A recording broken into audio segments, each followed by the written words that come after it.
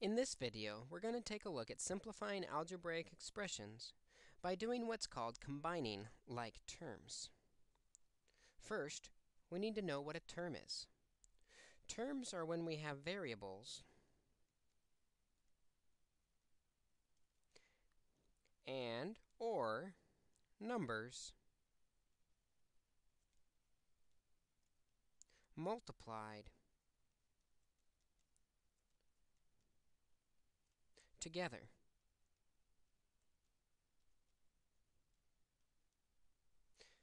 For example, we might see 5a squared b, numbers and variables multiplied together. Another example of a term might be ac squared. No number required. In fact, we don't even need a variable. 6 is also considered a term. When we say we have like terms, what we're saying is that the variables and exponents match. And what's special about when the variables and exponents match is we can combine like terms. When we have like terms, we can add the coefficients. That simply means the number in front of the like terms.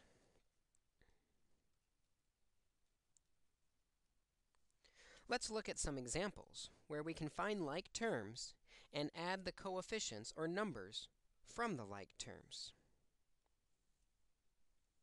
In this expression, we see lots of different types of terms. Notice the terms are separated by either a plus or a minus. Terms are always added and subtracted together. The first term is 4x cubed. There's another term just like it, the 5x cubed. Notice the variable and exponent match, so we can add the numbers in front. 4 plus 5 gives us 9 of these x cubes. Next, there's a negative 2x squared. Notice the negative stays with the number. The other x squared, the like term, is negative 4x squared. Adding the coefficients, negative 2 and negative 4, is negative 6x squared.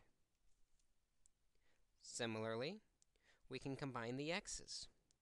2x is like the negative 6x. 2x minus 6x is negative 4x. And that completes this problem.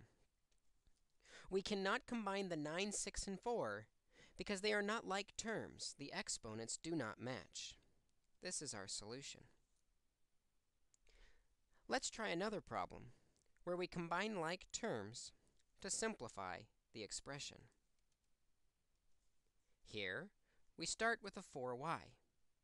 The term like it is the negative 6y. 4y minus 6y is negative 2y, combining the numbers or coefficients in front. Here, we have a negative 2x. The negative 2x can be combined with the like term, 7x. Negative 2 plus 7 is positive 5x. Finally, the plus 5 has no variables on it. That is like the minus 9 that also has no variables on it. 5 minus 9 is negative 4. And that completes this problem. We cannot combine the negative 2, 5, and negative 4 because they are not like terms. The variables do not match. This is our solution. As we simplify our algebraic expressions, combining like terms when the variables and exponents match will help us achieve our solution.